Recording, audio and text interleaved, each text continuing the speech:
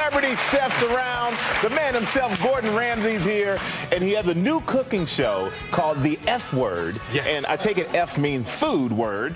And this morning, he's here with our own Battle of the Burgers. Thank you for joining us, man. Good to see you guys. Thank you so much for having us. Well, appreciate it.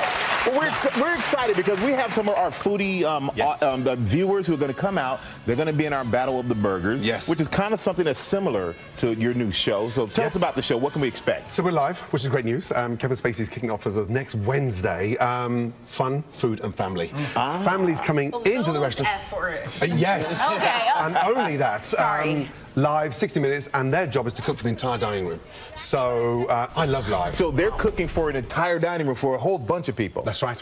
All right. We're going to get you ready here on our little... He's live. Yes. Come on, Jesse. That's much watch TV. We got to bring those contestants because I want to eat a burger. Okay, so our contestants are here. I'm representing our first contestant, 27-year-old from Washington, D.C., who does marketing by day and runs a catering company by night.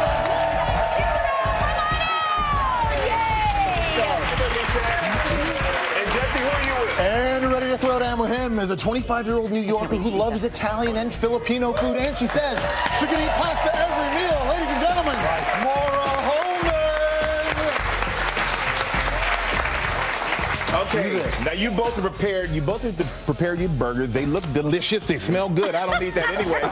But now you're going to tell us what your secret ingredient is and what makes your burger so special. Thank you. All right. Shaq, you're up first. All right, so here I have my double-stacked bison and chorizo burger. Why bison in a burger? Bison because it's nice and lean, and then the secret ingredient is a chorizo. You don't want to get lean eating a burger. You want to get fat, right?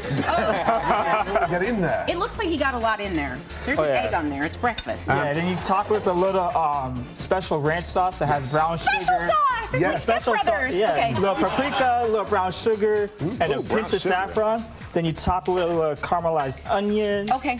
Nice. What do you think of this? Why double patty? Why double? Because you wanted to get fat. Right. You said it. It's a cookout. And then why the egg? The egg, it's nice and juicy. It really adds like a nice touch to the burger. Wow. What do you think? Well, Meshach, that's a good job, but we got to go over here, Gordon. Good. Yeah, it's good. We got to go over here to Jesse. Come on, Touchable seasoning. Touchable seasoning. This one. Meet Maura. This is a Filipino-inspired burger. Yeah, so I have a Filipino-inspired pork adobo burger. The key here is to take the bacon and actually grind it into the patty, so you get a nice juicy bacon flavor. And then, of course, you add the quintessential adobo flavors, which is vinegar, soy sauce, bay leaves, lots of garlic. All right, Gordon, what do you think? Seasoned beautifully. Seasoned beautifully. And that goat cheese is a richness as well. The bun, that's a traditional Filipino. Oh, yeah, it is. It's called pandesal. Yeah, of course. Sweet, delicious. Well, really good. You know what? It's kind of like coming down to a decision, Gordon. You have to make a decision. I mean, here's the thing. Two good burgers. Let's get it right. Touch more seasoning. Could do them with a touch more spice in there, lift it up. But I'm going to go with the Filipino. Whoa! There you go, Jesse. Pass it on down. The trophy. And Gordon, thank you so much for joining us, man. And we can't wait to watch the show, The F Word. It premieres Wednesday, May 31st on Fox. Make sure you check that out.